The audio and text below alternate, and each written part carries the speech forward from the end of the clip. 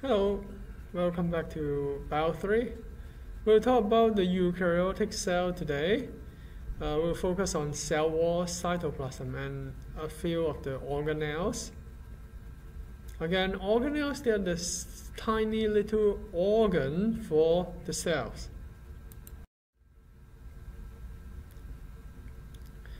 In this module, we'll focus on cell wall and cytoplasm, specifically the structure and function. And we'll give you some of the examples as well. So the function of the cell wall, it is for structural support. It gives the characteristic shape of a plant cell, the rectangular shape of the plant cell. And it is a protective layer, yes. It prevents the plant cell from bursting, or when we water the plant, osmosis water goes into the plant cell, and cell wall is the one that restricts the size of the plant cell to prevent it from bursting. Last but not least, in vascular plant, cell wall we use cell wall to make something called xylem. Oops. There's one type of cell wall, we use it to make xylem.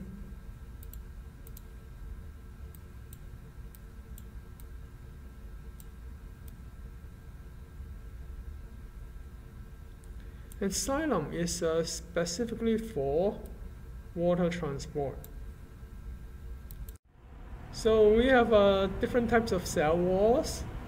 The first type is the most famous common one, the cellulose.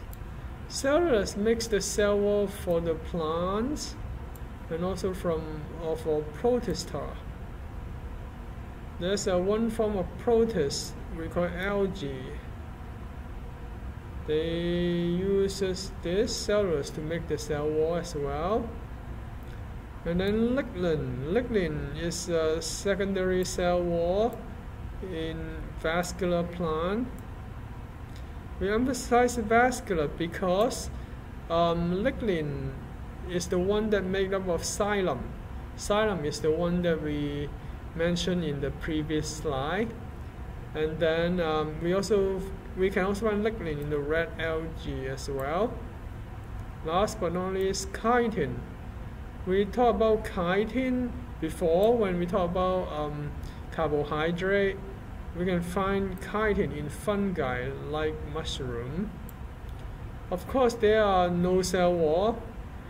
There are lots of animals, they don't have cell wall. For example, animal like human being, we don't have cell wall, or protozoa.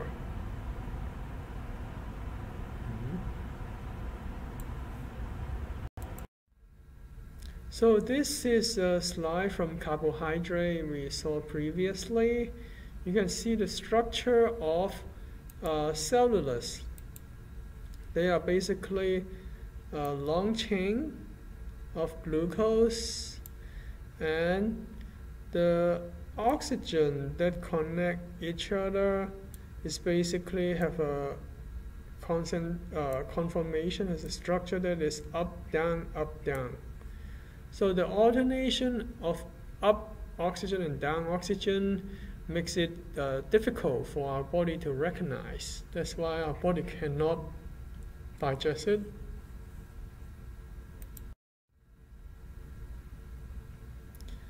And other than cellulose, we talk about chitin as well. Chitin, they are also they are not glucose. They are not long chain of glucose. They are glucosamine. That means a glucose with an amine group. So this is the N-acetyl group. N-acetyl group. So the amine group here is here, the NH here. They have the NH group. It's basically a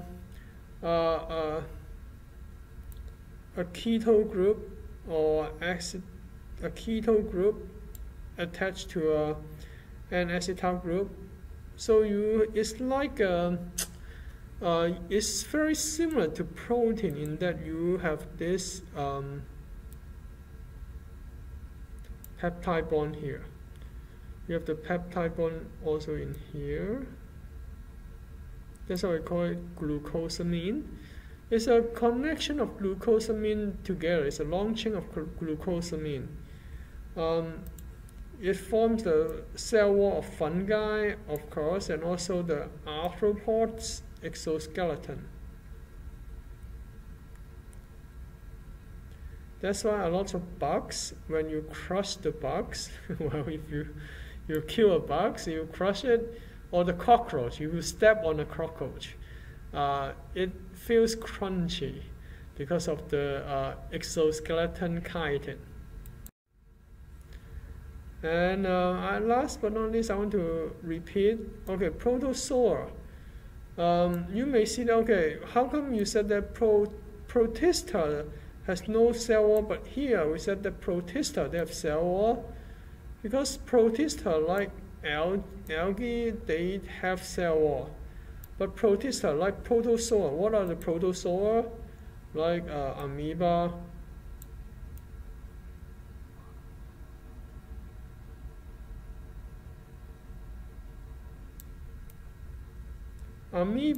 or paramecium, these protozoa, they do not have cell wall. Lignin, okay, from the Latin word lignum. It means wood.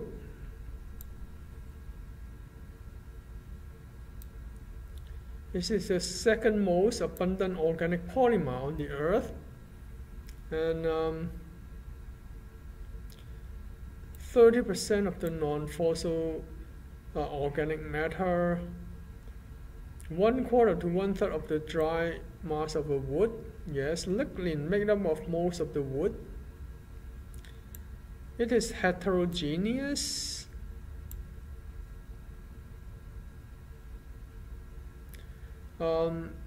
It doesn't have a primary structure. Well, let's take a closer look at lignin. Okay, it said that no animal can digest lignin. I'm not so sure about this statement. I'll say termite. You know that termite, they eat wood. Termite, they can digest lignin.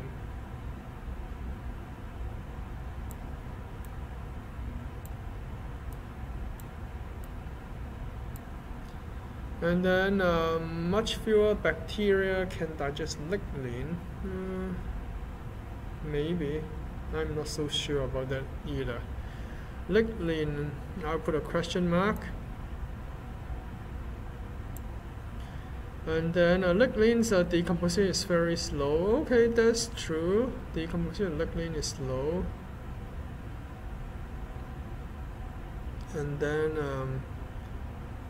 we have a hemicellular small branch polysaccharide made of different monosaccharides. So you can see the differences between lignin, hemicellulose, and cellulose on this figure here, in order to tell you the structural relationship when they form plant cell wall.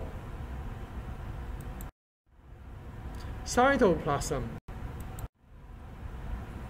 Cytoplasm, aka also known as cytosol, or you can call it intracellular fluid.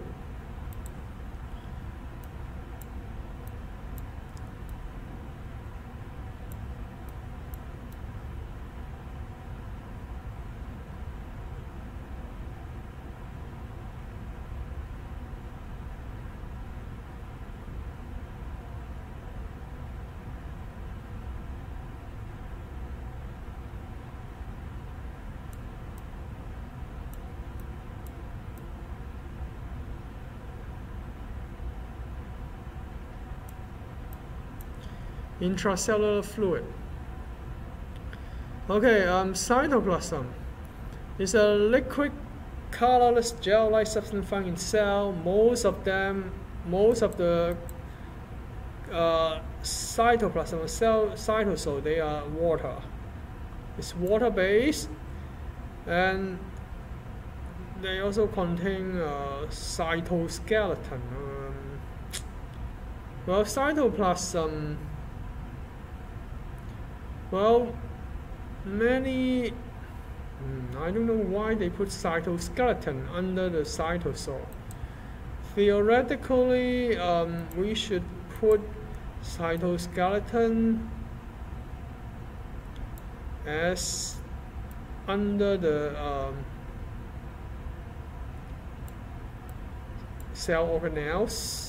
Cytoskeleton is one of the many organelles in the cell. Oh, I see what it means. They define the organelles as membrane-bound structures. Well, cytoskeleton does not have membrane-bound structure, so they don't consider it as organelles. Huh, okay. Alright.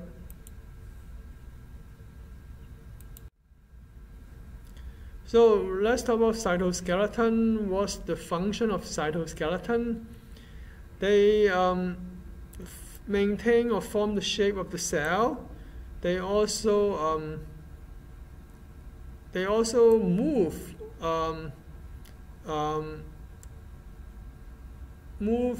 stuff or cargo or vesicles. They move vesicles inside the cells. They compare it moves the vesicle inside the cell, but some of the cell, for example, amoeba movement, the movement of amoeba also requires cytoskeleton. And then bones and muscle, it compared to bones and muscle in animals. When cytoskeleton assemble, they elongate. They increase the length.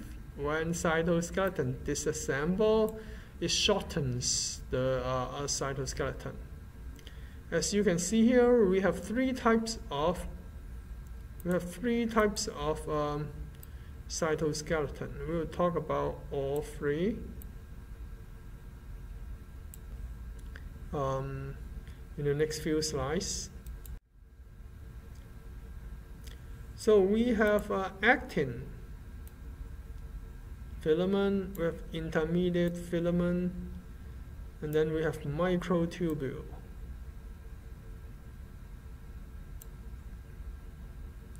So we'll talk about each three, but as you can see, the actin is the smallest. It has smallest diameter, 7 nanometer.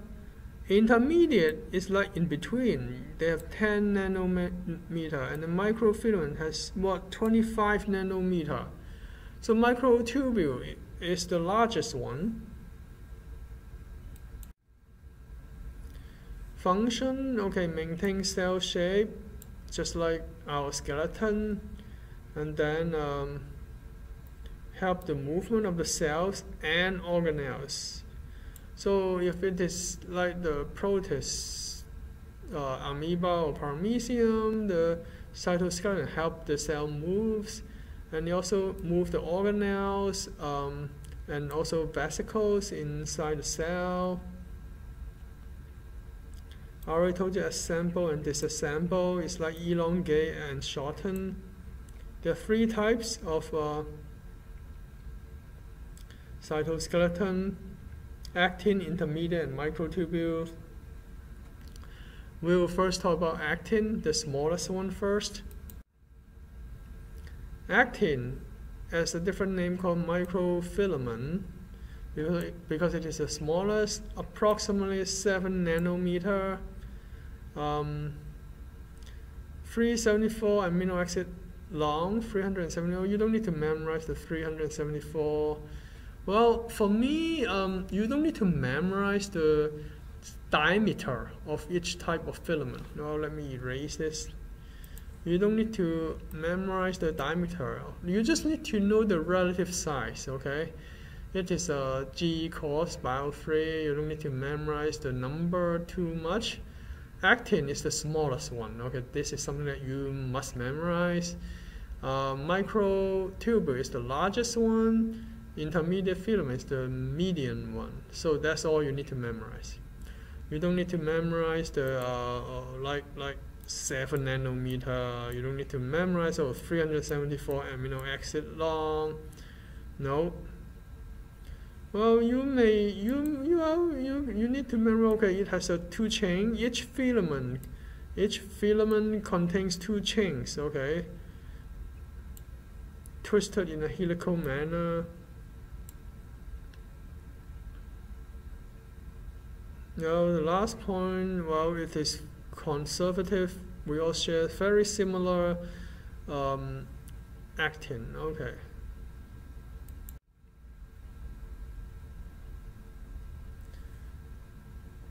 So let's take a look. Anchor plasma membrane, it attached to the plasma membrane. See, pseudopods. Remember, pseudopods allow amoeboid movement. Told you that amoeba use it for moving. Allow the intestinal microvilli to expand and contract. This is important because it has something to do with our digestive system. Intracellular transport of organelles and vesicles. I told you before. Inside the cell, the organelle and vesicle, they can move, and they can move along this actin filament. And then cell division. Okay, this is very, very important. This is very, very important because we will talk about cell division near in the second half of the semester. It pinches the annual cell to form cleavage furrow. So during telophase of mitosis, when you start to form 2 cells, we call cytokinesis, then the one cell will start to divide into 2 cells by pinching the cell wall. The pinching of the cell wall is by disassemble of the actin filament, so that you will shorten the actin filament and then you pinch the cell wall together. And the pinching of the cell wall forms something called cleavage furrow. When we look at the cell,